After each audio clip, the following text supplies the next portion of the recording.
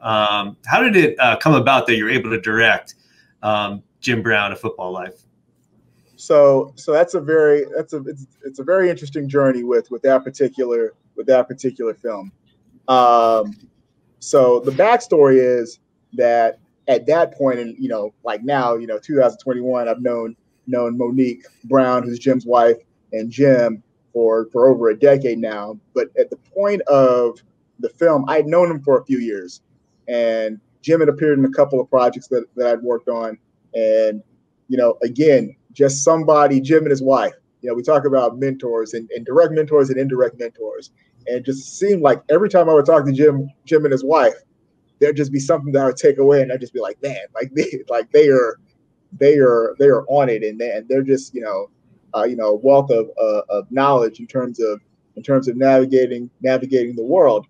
So I'd known them for a couple of years, and by this point, A Football Life was a series that NFL Films had produced, I think, for like 3 or 4 years at that point.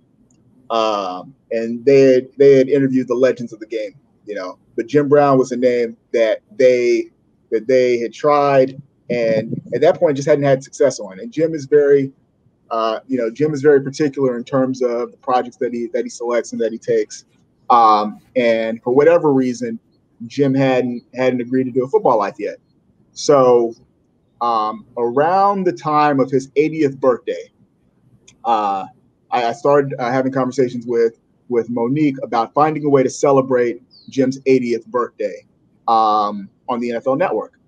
So we were kicking around some ideas, and one of the ideas that came up, she had this great idea. She said, "What if we did some sort of roundtable where it's Jim with players that he respects and players that idolize him?" So we ended up doing a roundtable. It was Jim, it was Marcus Allen, it was Marshall Faulk, it was Eric Dickerson, it was Franco Harris, Curtis Martin, and coming off of that, and it was amazing. And those are that's some big names. those are alphas in every sense of the word. But to see the way that they deferred and their respect for Jim was amazing, because they weren't alphas on that day. Like, there was one alpha, and it was Jim Brown. And so coming out of that, Monique brought up the fact that films had reached out about doing Jim Brown Football Life again, and so we were talking, and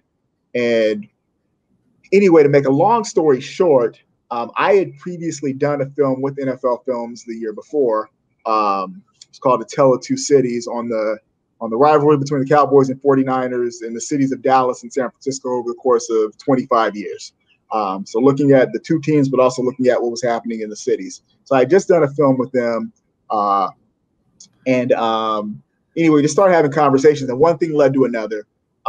So they felt comfortable with me coming on and directing this particular film, and working with films. I actually worked with them, years since then as well on multiple projects.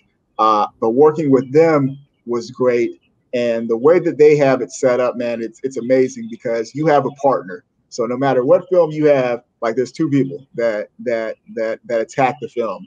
So my partner on this, I got to give a shout out, Angela Torma, who's co-producer, editor. She was like the right hand person on that, and we were able to tell a pretty amazing story.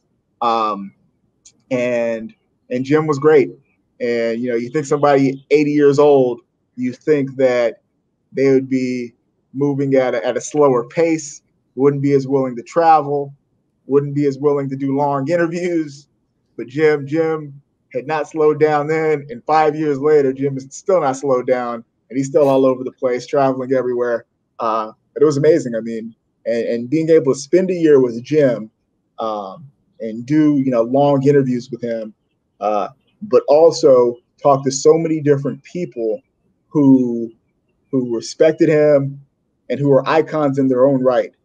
From Jesse Jackson to Harry Edwards to obviously great running backs like Larry Zonka and Emmitt Smith and you name it. Eric Dickerson, Marcus Allen, all these greats, and the level of respect that they had for him, it was really eye-opening and inspirational to see.